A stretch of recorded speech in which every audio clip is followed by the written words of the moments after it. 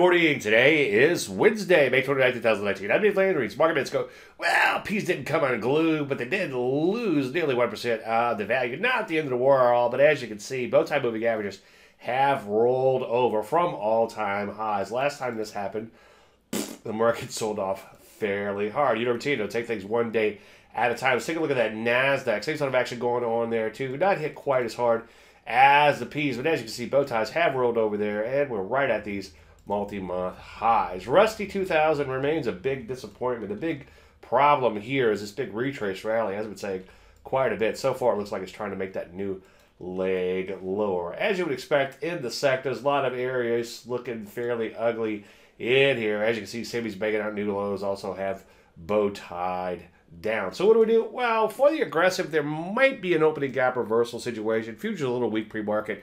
Maybe not weak enough to play, but we'll have to see between now and the open. Other than that, just be real selective and obviously honor your stops you try to stay on any existing positions.